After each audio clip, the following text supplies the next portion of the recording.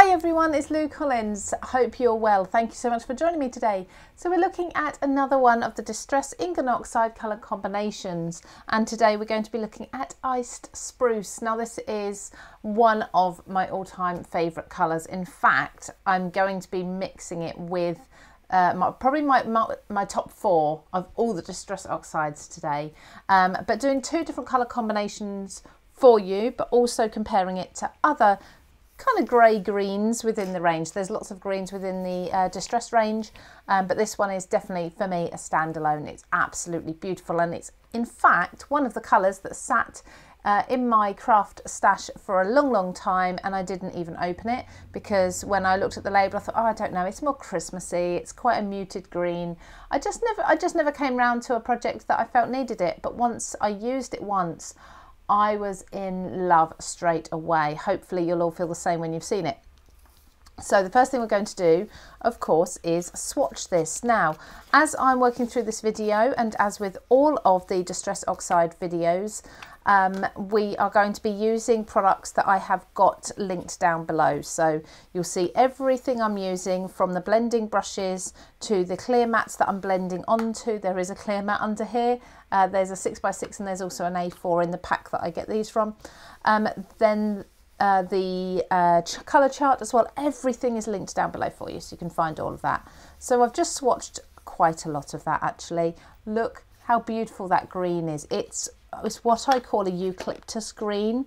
So it's kind of a grey green, the slightest hint of blue in there as well. It's perfect for Christmas time. If you're doing a frosty sort of theme or feel to your card, it's beautiful, absolutely stunning.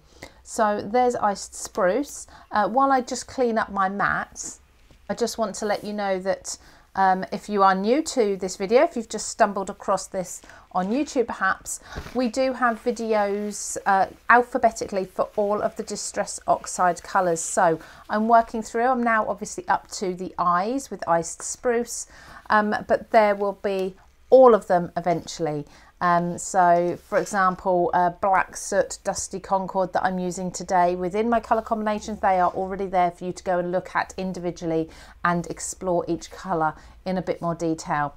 Now, one thing I didn't do was compare the label, and I do think the label for this one is spot on. It's absolutely perfect to the colour when it's swatched, as you can see. So a really good way of finding out whether you want that colour. When you look at the label, it's going to be very similar on white cardstock. Of course, the ink pad is always a little bit darker because it's saturated with ink and it doesn't dry, it's not allowed to dry. Distress Oxides do tend to lighten ever so slightly when they dry. I'm actually going to be putting a video together for you very soon explaining what a Distress Oxide is and what the difference is between this and a Distress ink, because it is one of the questions I get asked most. I'm also putting together a video for you, they do take a while, of the first, what I consider the first 5 colours that you should pick when you're purchasing Distress Oxide. The first 5 that will get you started, and all the colour combinations, 2 and 3 colour combinations that you can create. So this is why it's taking me a little time to get that together, because I am actually swatching all these colours for you. So let's take a look at my colour swatch chart here. Now, like I say, this is free for you to download on my blog. That's loucollinscrafts.com. Let's just go to the greens and the blues. Now, this is for you to print out and then you can fill it in yourself. And it's a good idea, if your printer will allow, for you to print this out onto the cardstock or the paper that you usually blend into. Like I say, if your printer will take that paper, because that way you'll get a really true colour. Now, I have laminated mine just to keep them nice and safe, and I don't get any extra ink or anything or marks on them. But that has just given it a slight matte finish. You can see you've got shiny laminate on that side and the pockets were matte on the other side, so I've given it a matte laminate. So a very slightly frosty shade over these. But if I bring this down to Iced Spruce at the bottom here, you'll see very similar there. Now, within the greens, as I say, I don't think there's anything very similar there at all. I think if you were to look at the lid, you might think maybe Evergreen Bow is similar. Could be. Weathered wood even is a blue technically at the top here. That's a little bit similar, but nothing near. Speckled egg is much greener. There really isn't anything that I can see that sits close to Iced Spruce. Now, as we've noticed with things like some of the reds, there are some colours that are quite similar. And again here, if you're looking at evergreen bow, pine needles and lucky clover, they've got some similarities here. You could get away if you were starting to build up your stash, you could get away with maybe just purchasing one of these three. The same over here with the blues, maybe just one of those to get you started. But I think Iced Spruce, absolutely standalone, beautiful. Okay, so now we've compared that with others within the Distress Ink and Oxide range. Let's take a look at some blended combinations. So I'm going to keep, I've purposely put Iced Spruce in the middle there because my first combination is going to be with Black Soot and Salvaged Patina. Salvaged Patina, absolutely beautiful. I'm just going to bring some more Iced Spruce towards the end here. This is just going to help with blending into the Black Soot. Okay, so not all the way to the end, but most of the way, and you'll see why in a moment. So this is going to go in the middle. So let's do the Salvaged Patina at this end. A lovely bright aqua colour, really beautiful turquoise. So I'm going to pop this in, and this is kind of just bringing that black through into the lovely bright bold colour. So in this instance, Iced Spruce is kind of sitting as a middleman between the two colours, and I've spoken about middlemen before. So there we go. Look at that, a beautiful colour combination. As you can see, you could just use those two together rather than using, for example, a grey maybe. You could go for Iced Spruce, which has more of a green colour into it. But let's just give this a wipe and let's bring this into Black Soot. It just does work so well. I think you'll be surprised at how well it works. And I do like to sometimes with my combinations, rather than keep them all bright or all quite dark and toned down, is go from dark to light, particularly if you're doing a background where you've got the bright in the middle and you're working your way out to the darker edges, or even vice versa. This sort of combination is going to work really well. Now we do have an individual video for Black Soot, so you'll be able to go and see that one. That's already up there because it was a B, it was one of the first. But you'll notice from that that Black Soot is actually more of a charcoal than a true black. If you like the true black colour, you're better going for an ink than an oxide in this shade. So just blending that. I don't want to lose the Iced Spruce.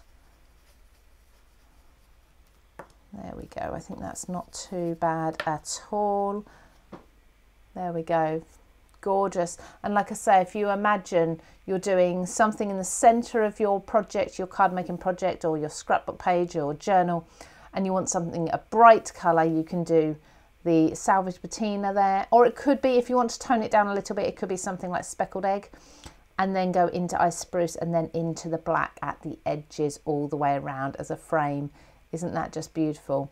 So I tried to keep my three colour combination quite tonal, similar sort of tones there, but where I can. But let's now just switch. Let's have a clean up and move on to another combination. And this one is going to be bright. This one's going to be some of my favourite colours. So we're going to start off a little bit darker with the Iced Spruce, and then we're going to go into pinks and purples. Now, I'm doing this and I haven't tested it out, which is always a little bit dangerous, but it's pretty much all of my favourite colours. So the pinks and the purples along with a green. So let's see how this works. So I'm going to go first of all Iced Spruce, put that on the end there. Then I'm going to go into Dusty Concord. So Dusty Concord is a purple. Like I say, we do have a video for this one up if you want to go and see that. If you go and check out the playlist, everything is there alphabetically for you. The reason I chose Dusty Concord and not a really bright purple is because I wanted it to go nicely into the Iced Spruce. If it was too bright, say for example like Picked Raspberry, it wouldn't easily blend in, but because you've kind of got this creaminess about the two colours. And they're similar sort of brightness, I guess. They work really nicely together. So just working that in small circles, as I've said before. Doesn't that look amazing? If you're doing Halloween, for example, that will work really, really well. Let's just pull this purple down a little bit more on this corner and do a light fade out there. Okay, now let's just pop the lids on these for a moment. Give this a wipe like so, and I always dry it because oxides are water reactive. And let's move on to Seedless Preserves next. So this is sort of my colour that I use between pink and purple. Look at that, isn't that just beautiful? I'm very excited to go on to Seedless Preserves and doing some colour combinations for you with this colour. I'm just going to blend that, little circles again, just blend that into the purple. Oh, sorry, the pinky purple, the Seedless Preserves. And lastly, we're going to go bright. Now again, if you wanted to just take those three, a beautiful combination, let's go picked raspberry right at the end. I'm just going to give my hand a wipe, and I'm actually going to put, to help hold my piece still, I'm just going to put a piece of acetate over the top, and then I don't get any fingerprints on there. And let's put a good dash of picked raspberry on the end there. Coming back to my adjoining colour with the blending brush. Look at that. Now that's still a little bit damp there. Probably could do with a little more blending, in fact, just at the top here. But when it's all dry, it tends to look seamless. I think when the colours are wet, that's when they don't quite look as good very often. So let's see, put the lid back on my ink pad there. That is beautiful, absolutely stunning. I love that. Starting with the Iced Spruce, going into Dusty Concord, Seedless Preserves, and then picked raspberry. So there are two colour combinations for you, both using Iced Spruce. Isn't it absolutely gorgeous? I love that colour. This works really well as well into colours such as, let me just show you, for example, Rusty Hinge. You can see the two together if you want more of a masculine feel. Team this with a really dark blue, the three of them, perfect. There's lots and lots of different colour combinations you can do with Iced Spruce. If you want to go down the Christmassy route, here's another one for you, Aged Mahogany into Iced Spruce. Very, very festive, those colours, but a nice vintage festive too. So not too bright, not your typical Christmas traditional red and green, but those two together are really beautiful. So I hope that's given you some ideas on how to use Iced Spruce for creating backgrounds and colour blending. I will be back, of course, again very soon with the next video in alphabetical order. I hope you've enjoyed this one. If you have, please give me a thumbs up. I'd love it if you could subscribe to my channel so you'd capture all of the colours as they are released, and don't forget to check back that playlist too so you can see everything we've done so far. That's it for today, and I'll see you again very soon with the next colour. Take care, everybody.